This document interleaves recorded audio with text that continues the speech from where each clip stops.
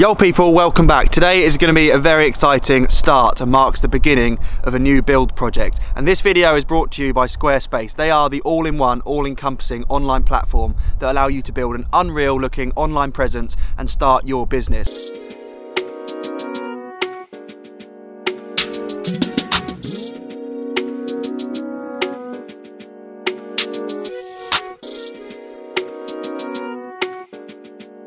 Today is a massive day. It's the first day that I'm going to be collecting dirt and mud, whatever you want to call it, to build the jumps in my back garden, in the field, to create that really cool mountain bike setup on my own land, which has always been a childhood dream of mine. So Sam Anslow here, who's helped me dig at Woburn over the years, he's been flat out up there, my compound, all sorts.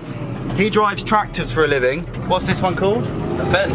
This is called a Fent. It weighs 8 tons and we're not towing anything yet. So we're off to one of his farms to collect some mud. That's why I'm here, to help choose the best stuff for digging trails, the best stuff for riding on. And at the same time I get to go in a tractor. I've never ever been in a tractor. So today marks the start, the very beginning of that project, which is awesome. We've already got the pit bike track, but this has always been the main goal, to ride push bikes, not motorbikes. Thank you, Sam. You're welcome. Look at the beast. Yes. It's actually crazy how high up tractors are. Everyone just sees the back two wheels when they're sat behind them on main roads and get angry, but it's not till being in one where you realise how high you are, and secondly how fast you're actually, or how fast it feels like you're going, even though everyone behind gets angry. And then we're going to have, how much dirt? 20 tons? 10 tons? Yeah, about that. We're going to do a 10-ton load. And this is Sam's day-to-day occupation, cruising at about 2 miles an hour across thousands of acres. Daily. First and most important decision is choosing the earth, the soil, the dirt. So we've gone for this nice dark, it's basically topsoil. Grass is going to grow in it, which is actually quite cool. It'd be nice to like have it all in keeping with the field that's there and it all look green, and then the stuff you ride on just be exposed. We're going to start loading the trailer. It is 15 tons actually, it turns out. So that's loads, each trip's 15 tons. I'm sure we're going to need a lot of these, so we'll get cracking, load it up, and then we're back on the road. On the road again. See, to me, one of those buckets looks like a jump. Like that is a jump, that's a takeoff in that bucket. And it hasn't even covered the bottom of the big trailer. So we're filling it with lots and lots of jumps today. There goes Sam off to scoop up another jump. Bit of wheel spin. There goes my first landing.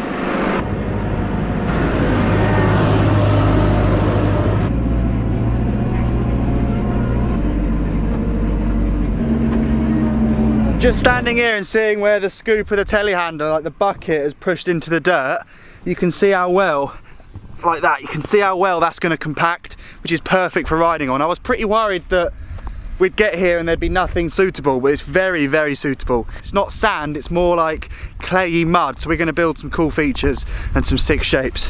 What a day for it as well. What a day to be a farmer.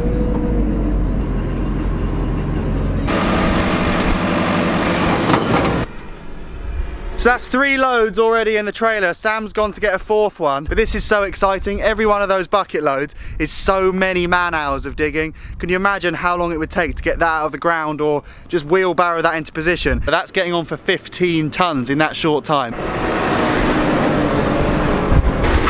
Here we go, packing it in. It's just a massive, massive shovel controlled by your fingertips. Cheers, Sam. No worries, boy. Is it way harder driving with that much weight behind, or does this not even notice? It's nicer, to be honest. Really? Well, it bounces less? Yeah. Excited to get this over there, man. It's go time.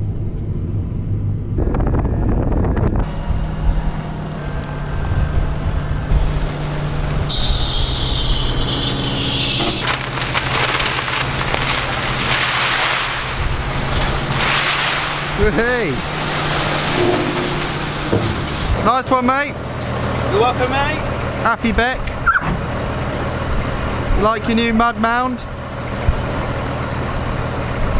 We could have gone a lot further down towards the pit bike track, but I'd rather have it all out the way up here, just tucked away, because I don't know yet what the layout's going to be. It's all going to start off quite small and creative, that's the main thing. I've built a pump track before, so I'm thinking quite creative with this again, but that's not enough. We're off to get a second load.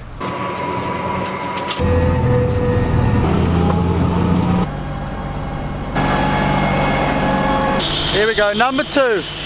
Number two.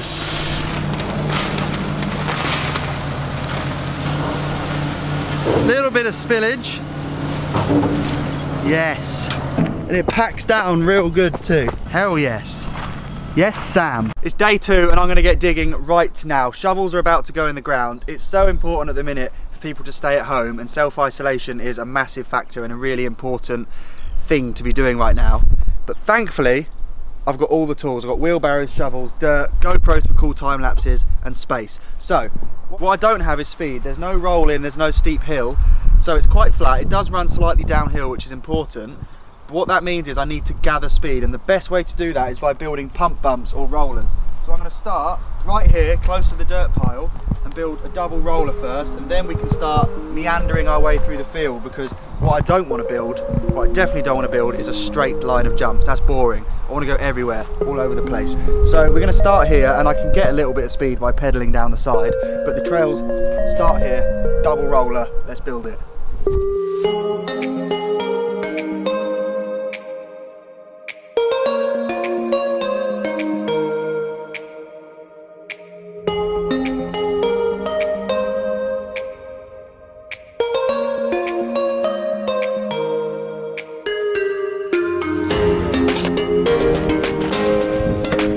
Just dump it here.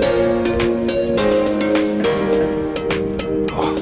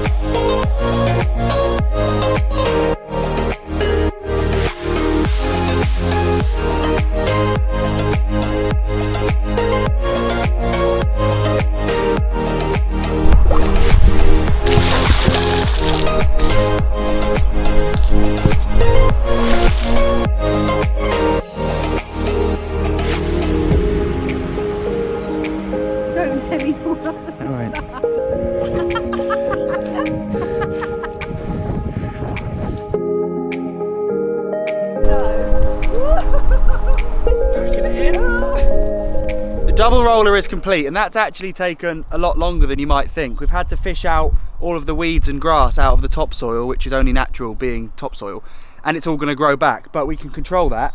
But what we've got is a mega double roller. They're actually quite big, bigger than planned, which is cool, and I may later put a smaller roller in before to make it into a triple roller, because they're pretty big. You'll generate a lot of speed pumping over these, and I'm really stoked with this dirt and how it compacts. We're pushing the wheelbarrow over it with Beck in it, and Ben had one full of dirt, and it's like, listen, for the first couple of hours that's much better than sand. You actually wouldn't be able to do that with sand, so I'm stoked. Right, moving on, because this isn't over. Look at all the space, and look what we've managed. This is going to be a long series of videos. I want to go right, because it's kind of like round a cool corner, so I could build a berm, but the ground slightly runs uphill there, only momentarily, which is a problem, but not if you put a jump, because we can use that uphill to build a step up. So I want to have a slightly right hipped step up to get some more height, and then hopefully by that point we might be like, well, where's the landing going to be?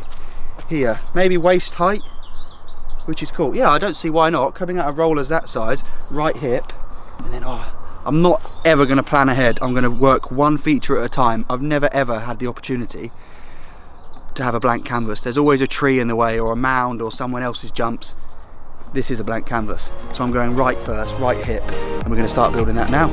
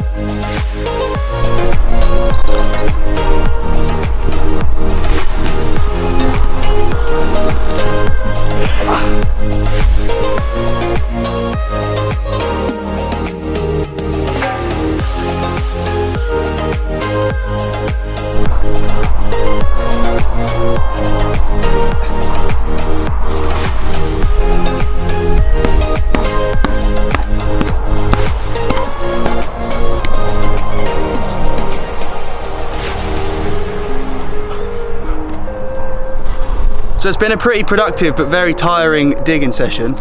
Literally haven't left this square 50 metres all day for hours.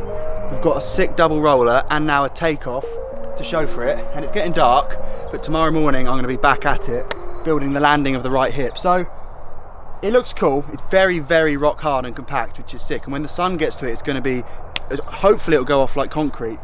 But tomorrow, while it's still fresh, I'm going to go over it with a proper watering can and really gloss it up and make it look amazing in the sun. But the landing, let's have a look. There's absolutely no way of knowing how fast I'm going to come into these. I learnt from building my last pump track to spread rollers out and make them quite open. I built such nibbly, aggressive rollers before, so I've learnt that mistake. That is going to ride a lot better and should deliver quite a lot of speed.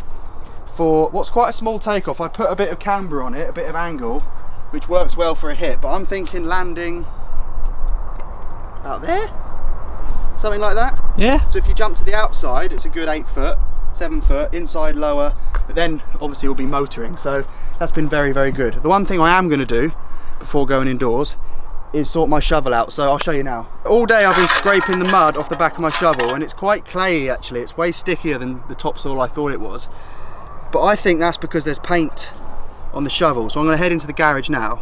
I'll show you. We're going to go and grind all the paint off, and then tomorrow for the polish up, it should save me a lot of time.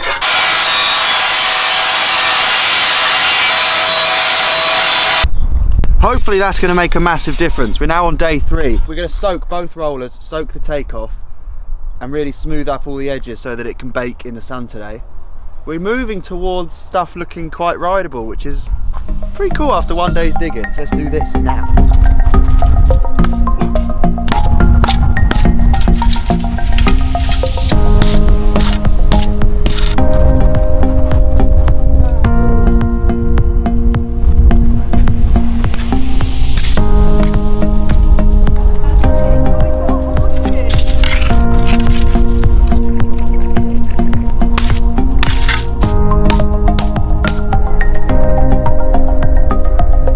Next thing to do is build the landing, but I'm going to do that in the next video because there's a lot to happen. I think you guys have got a gist of what's going on, and also suggestions. What would you do with this space? I don't mean build a 14-foot vert ramp, I mean what features are creative and are this sort of size at this point, because there is options, there's infinite options, and you guys have probably seen jumps that I've not seen. So that's the end of this video. We've done loads. I'm going to put another roller in, I think, before that. Definitely actually, make it into triple roller, build a landing, and then we continue. So that's mega. Thank you to Squarespace for sponsoring this video, this build, this channel. It's been really, really cool. They are the one-stop shop to build that dream business, that amazing website you've always been wanting to do, especially now at a time where there is a bit more time available to people. If you have got that dream, you can put it into practice and you can start a free trial over there.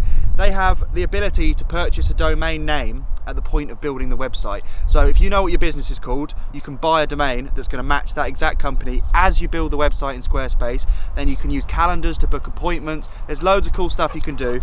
Head over to Squarespace, hit the link in my description, start your free trial, and when you're ready to launch, you can use the code that's down there to save 10% off your very first purchase, which is very cool. We're back for more building. Stay safe, stay at home, it's really important, and I'll see you in the next video.